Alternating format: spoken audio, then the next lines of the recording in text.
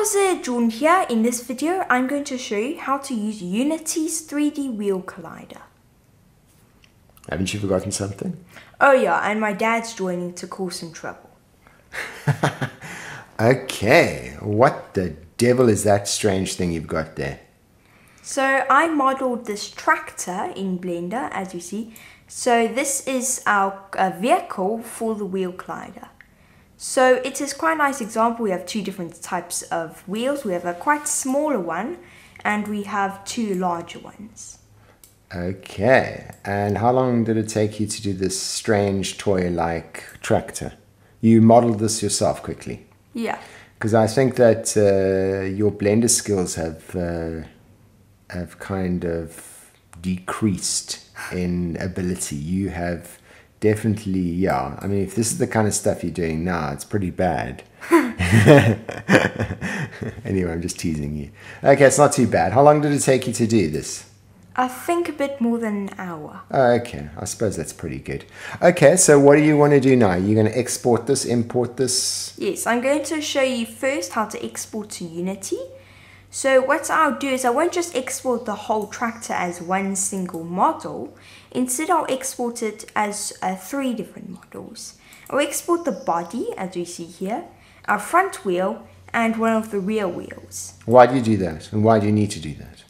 The reason why is because we can't just export them as one model because we want them separate.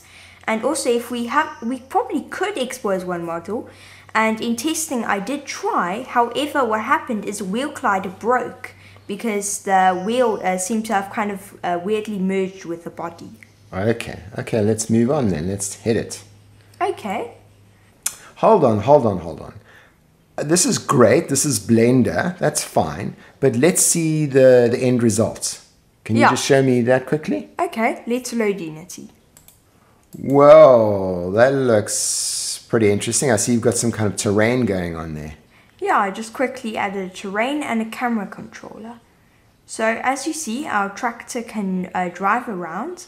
It's quite dynamic, the script, so we can change the acceleration and the brake force, and for some reason it's a bit of a drifter, the tractor, but... Wow, I love the physics on that. It looks so awesome. Wow. And your export is, on the tractor, looks fantastic from Blender.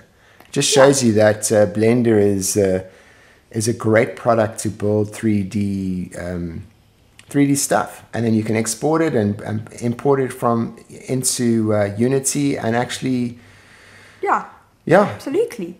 I love it. I think it's freaking awesome. It looks exciting, and I can just imagine a really cool game. You're a farmer, you want to go and plow some fields, or you just want to go in for a really nice Sunday drive. Yeah. Awesome. Okay, so there's nice physics. Yes, as well as Unity's physics is. Not sure how good that is, but yeah. I can imagine, like, if you put some really cool ground, like some nice, really interesting terrain, some pebbles, and then it spins the pebbles using the particle system, maybe. Something like that. What do you think about it? What's your... Yeah, that's probably quite easily possible. I mean, this was just a little demo I made, but yeah. Okay. You could probably expand this quite... okay, so anyway, let's get going then. You can show people how you did this and what the scripts involved and all the other stuff. Whee! Yes. Awesome. That's great fun. Wow. Anyway, okay, go for it. Yeah, let's get started. Okay, I made a new Unity project for our... tractor. So let's just create a few folders before we export the tractor to Blender. I'm going to make a folder called Models, which will hold our tractor. A folder called Scripts, which will hold our vehicle scripts. And then one more folder called Materials, which will hold all our tractor's materials. Okay, now let's just open up Blender. Okay, I'm in Blender now. So let's export these models to Unity. So we have the body, the front wheel, and two rear wheels. We'll only have to export one rear wheel though, because in Unity we can just flip it. Okay, so let's just select our body. We are going to go File, Export, and we're going to export it as an FBX. Okay, I just moved it to my Assets folder of our Wheel Collide, of my project, my Unity project. And we're going to open up our Models folder. And in Models, we're going to have body.fbx, and we're going to apply transform. And make sure its include is limit to selected objects. And export as FBX. There we go. Now let's do the same for the front wheel. However, I'm going to duplicate front wheel. Okay, there we go. And I'm going to go, let's just go tab, go A to select everything, and change the median, change the median to 0. And it'll just move it to the center. Okay, so now we can just do the same thing and export it. Okay, and let's rename it from body to front wheel. Okay, selected objects and apply transform and export. And then finally, rear wheel, and just choose one. Okay, so there we go. Let's just go Shift D, and there we go. Let's just move it to 0 position, go A in edit mode, and change the median to 0. There we go.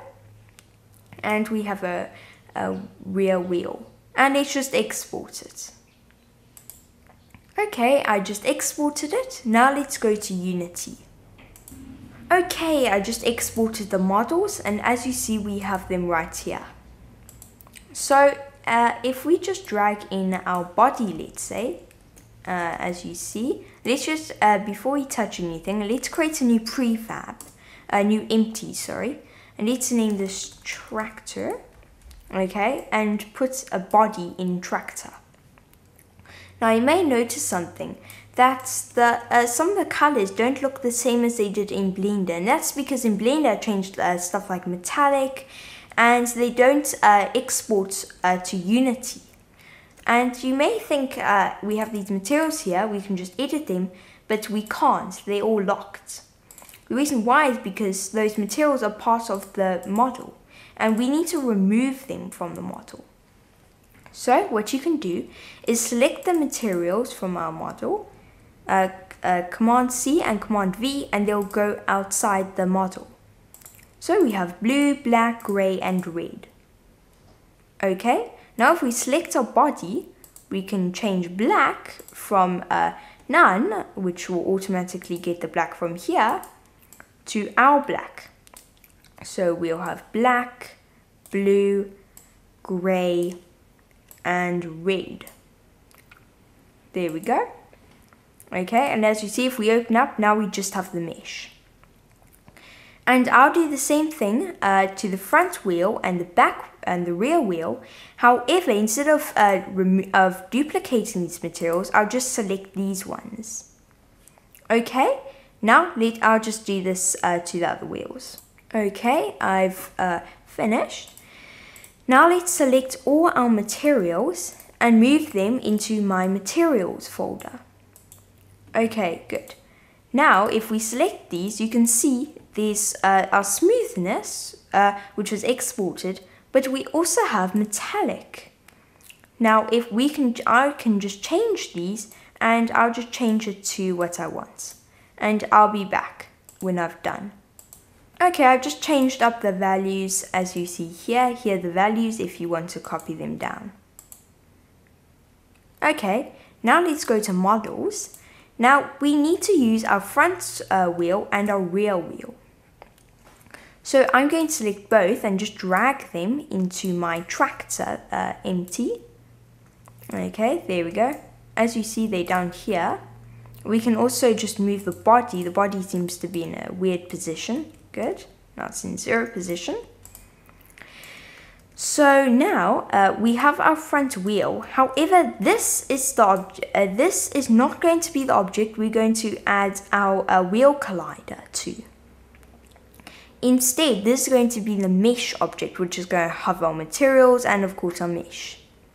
So I'm going to rename this to front wheel mesh and rear wheel mesh.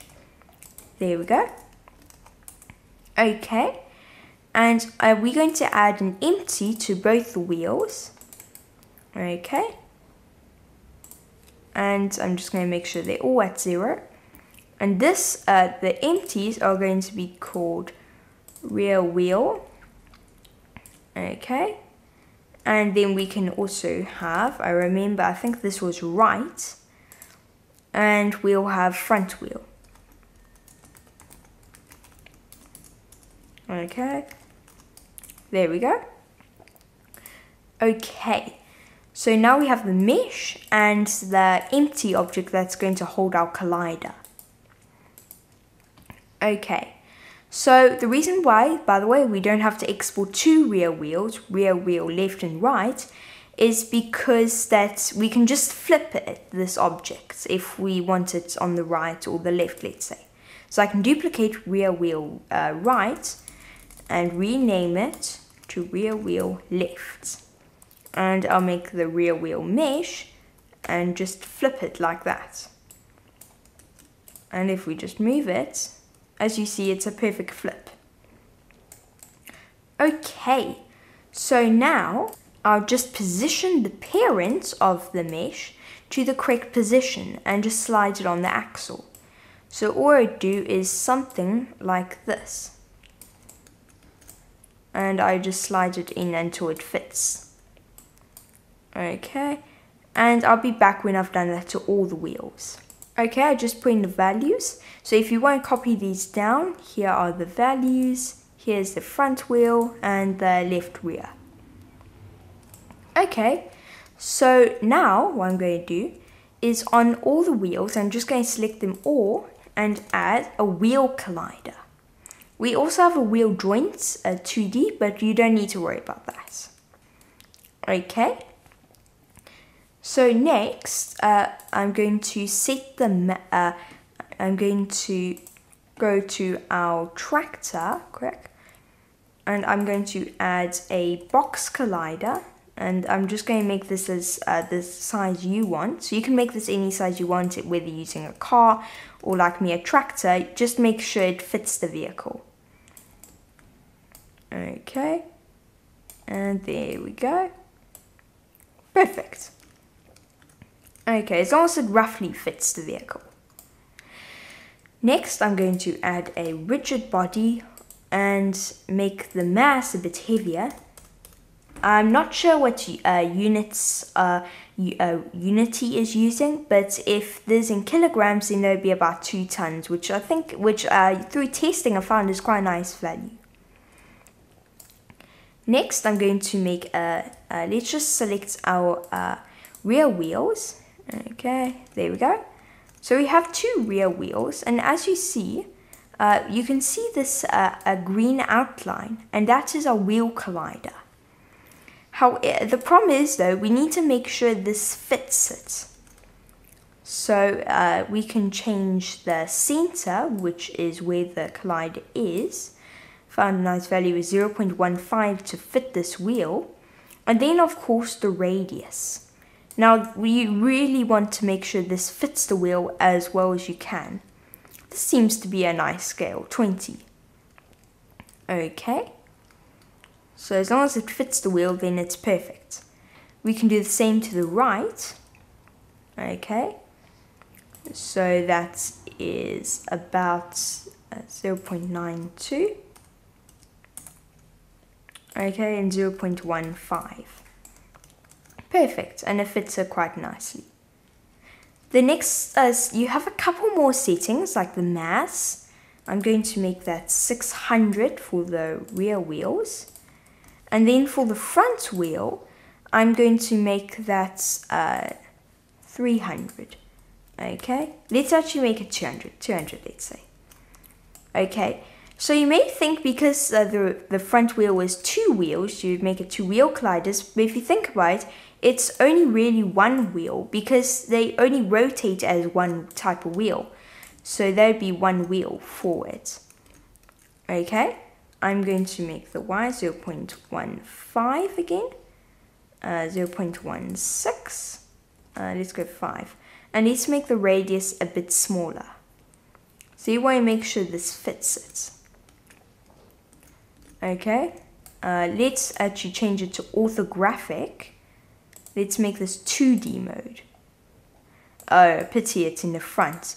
Okay, let's not worry about that. Just make sure it fits the wheel. That's all that really matters. Maybe make the radius a bit smaller for 1, let's say. Okay, I think that fits nicely. And then maybe 1.6. Okay. We really just want to make sure it fits nicely. Yeah, I think that actually works really nicely as a wheel. Good. Okay, so the next thing we want to do is we need to add a plane, just something so our tractor can ride on. Let's just use a plane and make it 100 in scale. We can change this out in a second, a bit later. Let's make our tractor float a bit so it can fall down. Okay, and I'm going to, if we just press play, it should just fall down. Okay, good. It seems our front wheel is floating a bit. Let's change that. Okay. You just really want to make sure it works. So let's say 0.85, let's say. Okay, I'll just make this fit. Oh, our tractor fell over, and there you can see Unity's physics. So I'll just set this, the front wheel to a good value. Okay, I found a nice value. It is 0.16. So if we press play, as you see, it falls, but it will, after a couple of seconds, it will also roll over. And I'll show you how to fix that in a bit. So first, let's just make a new script. So we're going to go to scripts, and I'm going to name my script vehicle. Okay.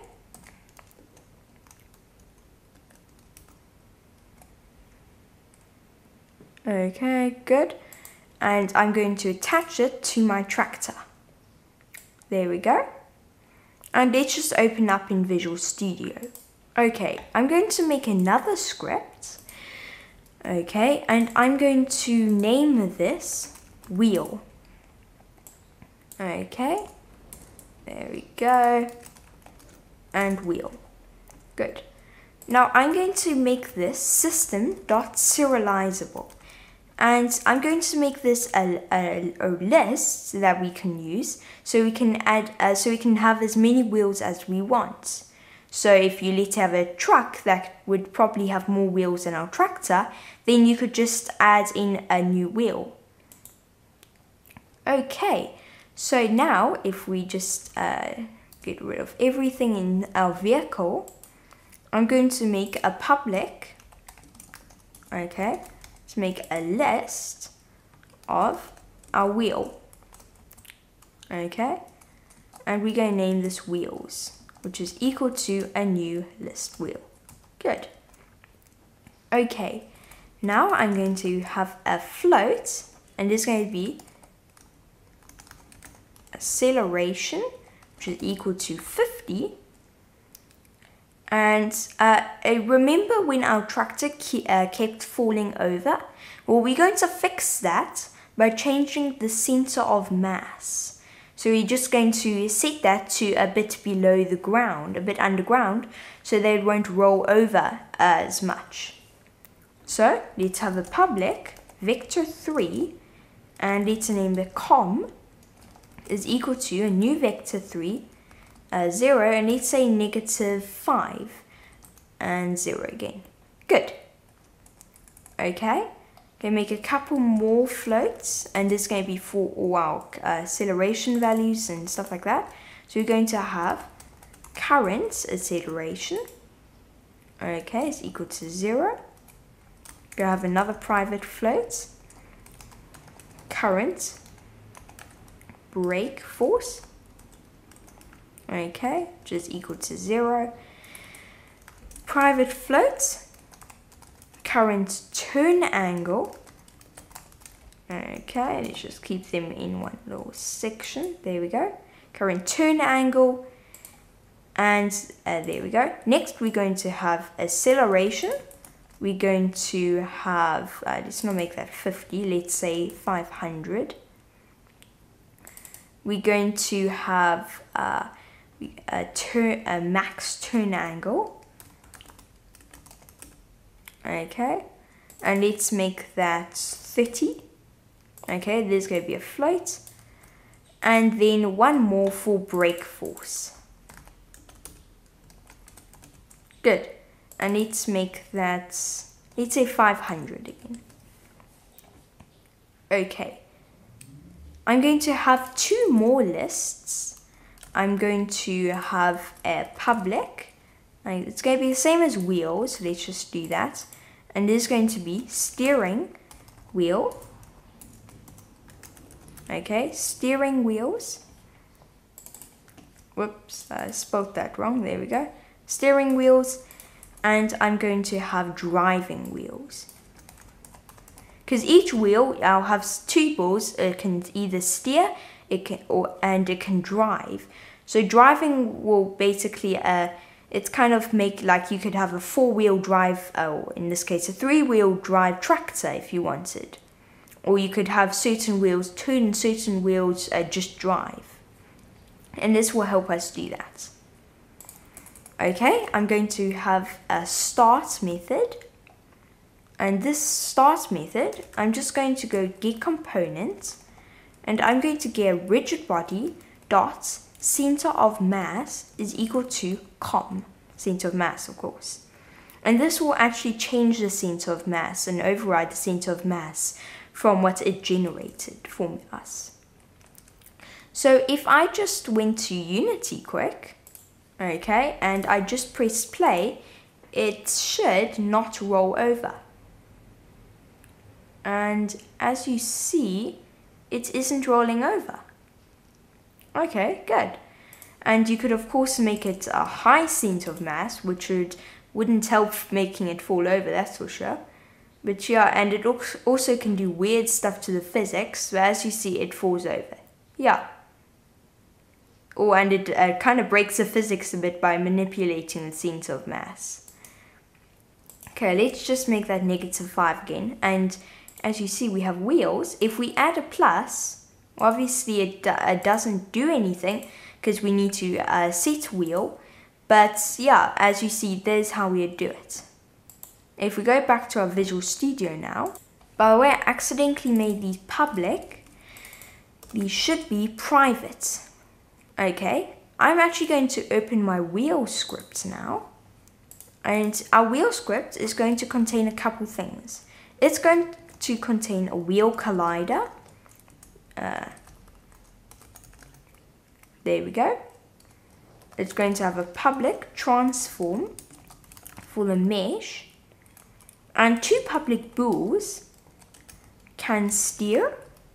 Okay. And a public bool can drive. There we go. Okay. And next I'm going to have a public void on my wheel. Okay. And it's going to be called update wheel. We're not going to use this for quite a while. But essentially this is going to make it so that a wheel can actually visually turn. So we're going to have a vector 3 position and a quaternion for rotation. And I'm going to have wheel collider dot get world pos. Okay. And we're going to have out. By the way, what out does is it makes it so that we don't have to, let's say, go like position is equal to, it will automatically set it for us. So out position and out rotation. And I'll have mesh dot position is equal to position. And mesh dot rotation is equal to rotation. There we go. Now let's open vehicle again. Okay, so let's set our steering wheels and driving wheels. I'm going to have a for each loop, and this is going to be for each wheel. Okay, for each wheel in wheels. It's going to loop through all the wheels in wheels, and if the wheel dot can steer, okay, is true. By the way, you don't have to go equals to true, because if you just leave it like that, it will automatically say true if it's true. Okay, so if wheel can steer, then steering wheels dot add and add wheel. I'm going to copy and paste this exact thing for our, instead of wheel or can steer though, it's can drive. Okay, and this will be driving wheels. Next, I'm going to add a fixed update. Okay, let's just make this a private void fixed update. Good. I'm going to set current acceleration, which is whether we're pressing the W key or the S key, is equal to our acceleration, okay, times by input dots get axis, and we're going to get vertical, which is going to be pressing the WS key or the up and down arrow. And what's great about input.get axis is that if it has a nice linear line of if we're pressing W or go slowly up to 1, it won't just instantly set to 1, which is very nice, and so give us a smooth acceleration upwards. Vertical and horizontal. Oops, I spelled that wrong. Oops. Okay, let's just fix that. Good. And this will be max turn angle. Instead of current acceleration, it will be current turn angle. Next, I'll have if input dot get key, okay, and this will be if we're holding it down. If it's just get key down, then it's just if we're pressing it. Get key though is if we're holding it. Key code dot space or wherever your brake key is, okay. And we're going to set that to our current brake force. There we go. Current brake force is equal to brake force. Else, okay, current brake force is equal to 0. Okay. We're going to have a for each loop, and it is going to go through all the wheel. It's going to get all the wheels in driving wheels. So it's going to go through all the driving wheels, and what it's going to do is it's going to get the wheel dot wheel collider, okay, dot motor torque, okay, which is how fast it's turning, is equal to current acceleration. There we go. Now copy and paste this 2 more times, okay, and this is going to be driving wheels. It's just going to loop through wheels, and this is going to be for brake torque is equal to current brake force, and the exact same thing basically as current turn angle in steering wheels. There we go. So if we just open this up in Unity now, okay, obviously nothing will happen if we just press play. We need to add 3 elements here. Whoops, and I forgot. You must make wheel, remove the mono behavior off it. Okay, now let's go to Unity. Okay, if we, I've added 3 wheels. Let's select our rear wheel right, okay, and left, and our front one, of course. Okay, and our front wheel. So our rear wheel, I'm going to have it, the rear wheels can drive and the front wheel can steer. Okay. Next I'm going to set the mesh So rear wheel right, okay, and rear wheel left, make sure they're correct. And then of course front wheel. Okay, if we just press play and we press W, okay, it's moving but in the wrong direction. Okay, I'm just going to change the acceleration. Let's just make this 1,000, let's say, and negative 1,000. And brake force, let's make that also 1,000 though. Okay. Okay, if we just drive, and let's just go to cut it open and see the scene view. It is actually sort of working. The steering is broken, so we'll have to check that. But the movement is actually working. We can brake and we can reverse by holding down S. And as you see, it will reverse. Okay, now let's go to the scripts and just fix some of those problems. Okay, so if we just scroll down. Okay, it seems that I've done something really strange. I've changed the motor torque to the current turn angle.